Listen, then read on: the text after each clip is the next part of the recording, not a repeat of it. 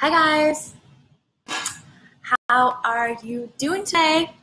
Anyone knows how to share a live stream from your computer to your Facebook group? Let me know so I can do it next time. I don't actually know how to do it. But I hope you're having a great Thursday evening.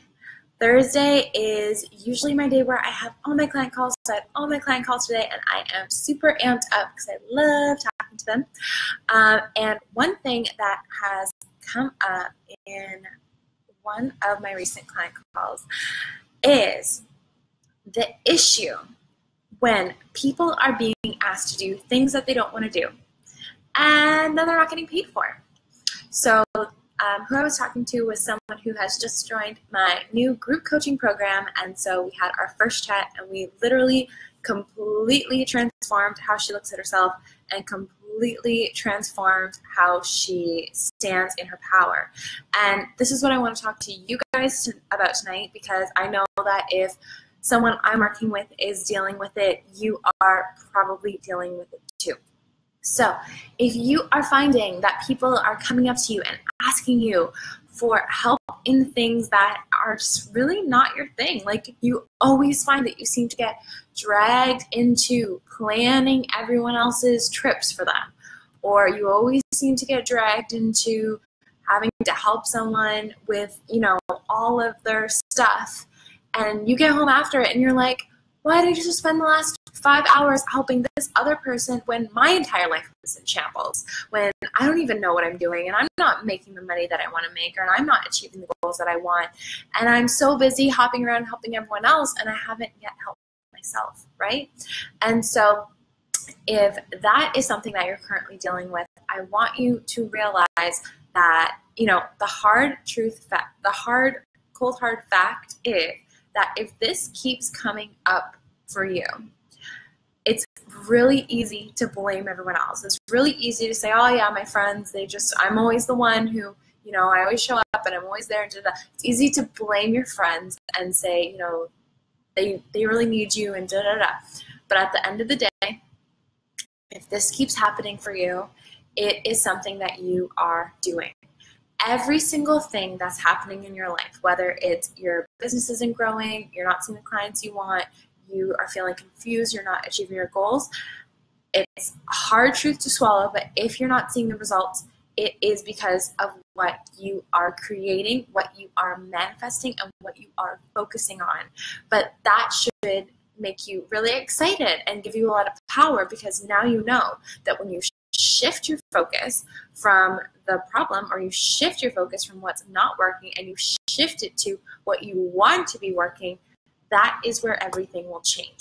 So in this example, when people are always coming up to her asking for things that are just not her zone of genius, not the thing that she really wants to do, it's a really good idea to take a look at the types of conversations that are happening, right? So take a look at the types of conversations that are happening. So for example, if you want to be a life coach and you have done your certification in life coaching, you built a website about your life coaching, you know you can really, really help people, and you are just dying to get the perfect clients. But for some reason, everyone just seems to keep wanting to ask for your help with their website. And you're like, this is weird, because all I want to do is be a life coach, but all my friends just keep asking me if I can help them with their website, right? And so you're like, okay, well, at the weekend off, so I'll just come help you. It's fine, right? But think about the conversations that you're having. Have you stepped into your power yet as this life coach? Or are you, when you're spending time with your friends, you're spending time with people are you just showing up and saying, oh yeah, I just launched my website. Oh yeah, I've been working on my website all weekend and it looks really good, so I'm happy with it, right? Think about what you're saying and think about how you're positioning yourself, because a lot of the times when things are coming to you, these opportunities are coming to you, it's because of how you're putting yourself out there. Right? And so if you want to start attracting clients as a life coach or as a mindset coach, how are you standing in your power? How are you showing up like that, right? How are the conversations that you're having being reflected back as if you are already that person?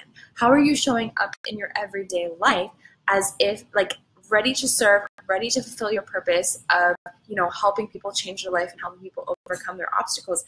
That should be, how you're showing up. That should be what people know you for, right? And so what people know you for is going to be reflective of the types of conversations that you're having. So really think about, if you keep getting dragged into doing things that you don't really want to do, think about, okay, what can I be doing that's causing this? And take a good hard look at how you are showing up, how you are appearing, and I can assure you that you are creating it. And now that you have this power, now that you have this knowledge that you are creating these instances, you can switch your focus, you can switch how you show up, you can switch what the topic of conversation is, and then everything else that happens after that will change as well.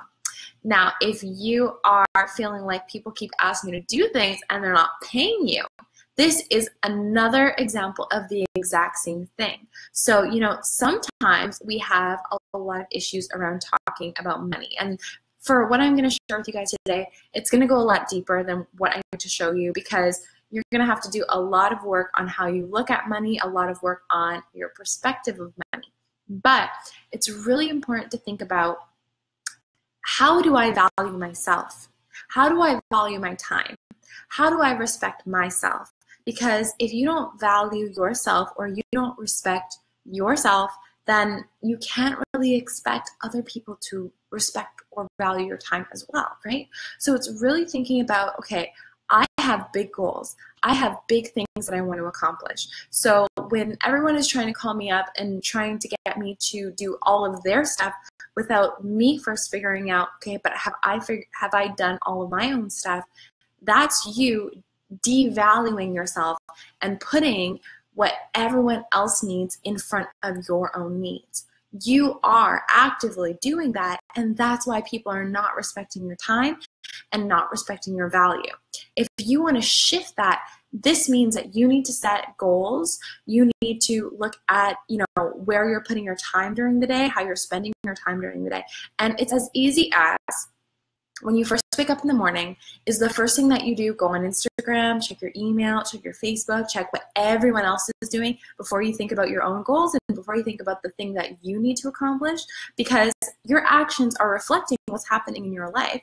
If the first thing that you do when you wake up in the morning is look at what everyone else is doing instead of what you need to do in order for you to get closer to your goals, then it's no wonder that in your real life, everyone is expecting that you put their goals in front of your own.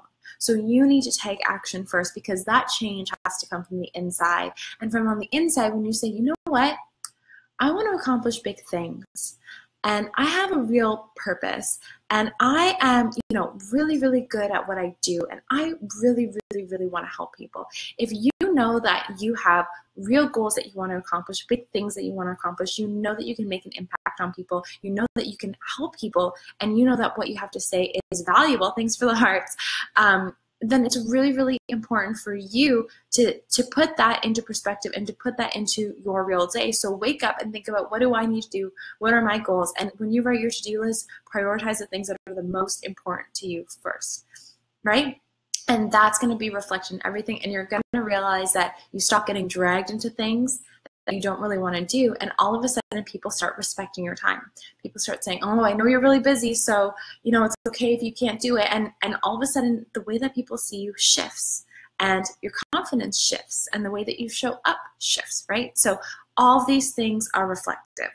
So I just wanted to share that with you guys. So if people keep asking you for stuff, asking you to do stuff that you don't want to do, or they don't want to pay you to do it, it's a good time for you to take a good hard look at, what am I doing to contribute to this? What am I doing to create this, right?